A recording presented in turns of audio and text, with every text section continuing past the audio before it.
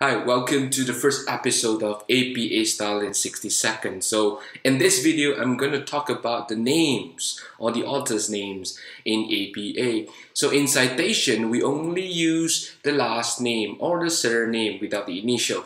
However, in the references, we have to include the initial. For example, for David Beckham, in your citation, you only put Beckham rather than D. Beckham or Beckham D. However, in the reference list, you will have to put the initial as well, Beckham, comma, D dot. So in the citation, only last name is used, but in the reference list, the initial should be given. So if you have more than one authors, then you only need to use the and or the ampersand to differentiate the two authors in citation.